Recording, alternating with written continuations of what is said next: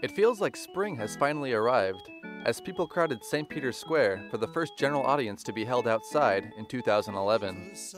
Benedict XVI dedicated his catechesis to Saint Lawrence of Brindisi, a Capuchin friar who lived during the 16th and early 17th centuries.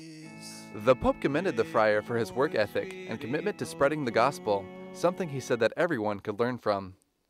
The new evangelization needs well-prepared, zealous and courageous apostles like Saint Lawrence, so that the light and beauty of the gospel may reach into the depths of every human heart.